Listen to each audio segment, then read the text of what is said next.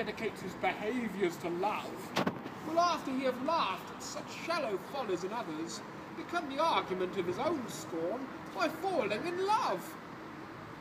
And such a man is Claudio. I have known when there was no music with him but the drum and the fife, and now would he rather hear the tabor and the pipe.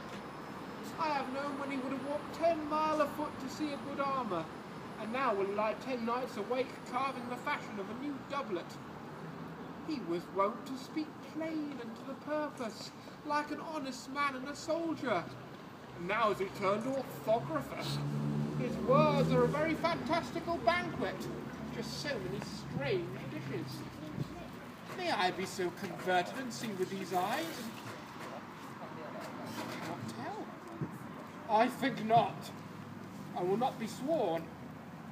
But love may transform me to an oyster. But I'll take my oath on't, till he have made an oyster of me, he shall never make me such a fool. One woman is fair, yet I am well. Another wise, yet I am well. Another virtuous, yet I am well. But till all virtues come in one woman shall not come in my grace. Rich she shall be, that's certain. Wise, or I'll none. Virtuous, or I'll never cheapen her. Fair, or I'll never look on her. Mild will come not near me. Noble, or not I for an angel. Of good discourse, an excellent musician, and her hair shall be of what colour it please God. Well, I wonder that you will still be talking, Senor Benedict. Nobody marks you. What, my dear Lady Disdain, are you yet living? Is it possible Disdain should die when she has such meat food to feed it as Senor Benedict? Courtesy itself must convert to disdain if you come in her presence. Then is courtesy a turncoat?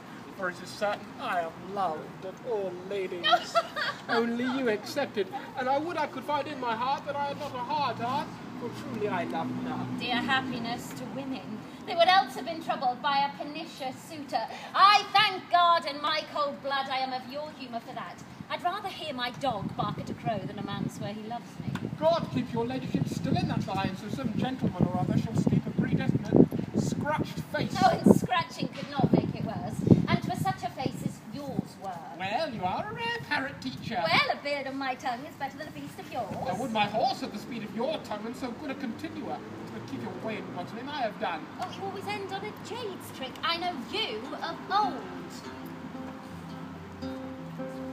Sigh no more, lady, sigh no more.